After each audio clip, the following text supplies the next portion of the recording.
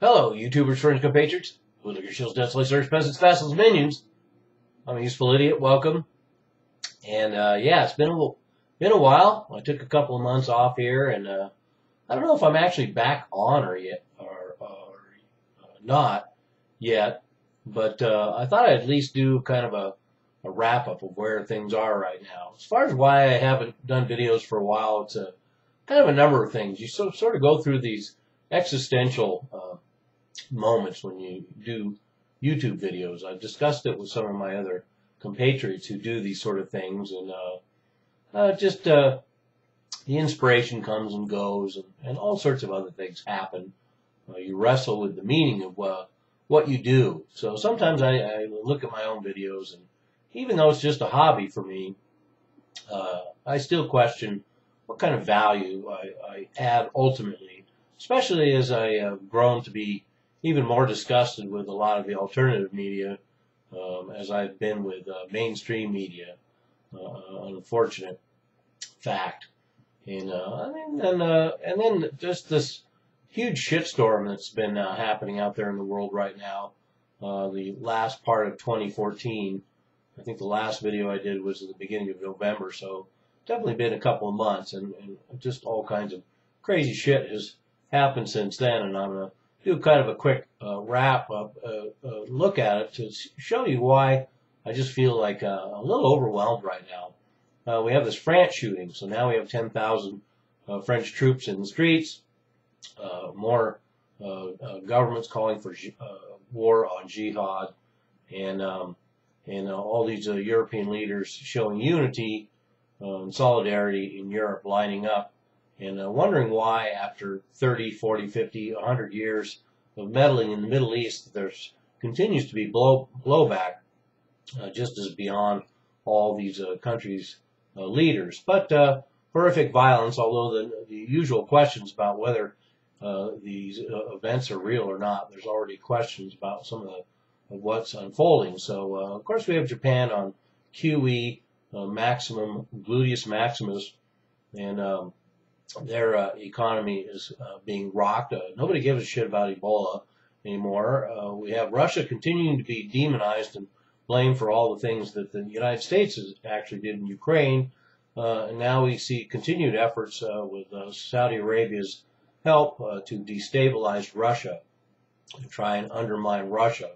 Although it's having its economic effects, politically it's having the opposite effects, giving solidarity to Putin and his government.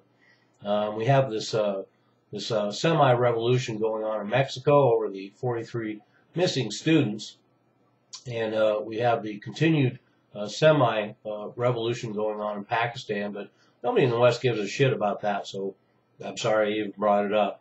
And then we have continuing negotiations going on with Iran, nuclear negotiations, but of course now that we have a GOP Congress, they're going to probably try and derail that and get back to some sort of bombing plan as soon as possible. And Iraq is continuing to descend into a utter quagmire, but that's been out of the papers recently too, because it's just an uncomfortable fact. Let's now focus in on the fact that jihadists are amongst us, and we all need to be terrified and hunker down in our bunkers and have our government save us. And it's kind of interesting. The kind of thing that I fear the most is stupid Americans driving around in their cars on their cell phones, because it's very likely in the next 10 years, if not the next 10 weeks, that I'm going to be killed by somebody like that. But the likelihood that I'm going to be killed by terrorists are probably 100 billion, trillion, zillion to one, or some other gastronomical number. So, and then we have the drama playing out with Israel and Palestine again, and the tit for tat, and Palestine threatening to join the international court and bring war crimes charges against Israel, and Israel, of course, immediately cutting off tax revenues and electricity, and probably planning yet another massacre in Gaza, because of course they'll have the justification. They're only defending themselves correctly. I'm sure many would feel. Ha! And Libya's descended into chaos, but nobody gives a shit about that anymore. And then we have the derivatives bill tucked into the United States last budget. Everyone's heard about this now, but once again, the American taxpayers are going to be on the hook should the banking system implode and these derivatives all get called in. But nobody gives a shit about banker scum and banker fraud and derivatives and bailouts anymore. So let's just go through that. Who gives a shit about that? And then we have the torture report. The torture report came out, and they're calling it torture now. And really, it's not going to change anything. We'll continue to torture. It just won't be quite so open to being revealed. We'll probably just have mercenaries do it now and get the government out of the torture business and just subcontract it out. And then Afghanistan, where the war is officially over somehow. But of course, we're going to be there forever. And then we have the GDP numbers coming out, and that's all bullshit, and it's boring, and people don't care about GDP and gross domestic product or all these bullshit real estate numbers, all these bullshit employment numbers, and basically all the numbers that come out of the government being bullshit. Because it sounds pretty good. We got the stock market at all-time highs. I can't even keep track now. 17,000, 18,000, 19,000, 20,000. Has no relation whatsoever to the real economy. The recovery is here. I got some bad news for people. We have the recoveries here, and the recovery all along was about the recovery for the 1% and the 1% of the 1%.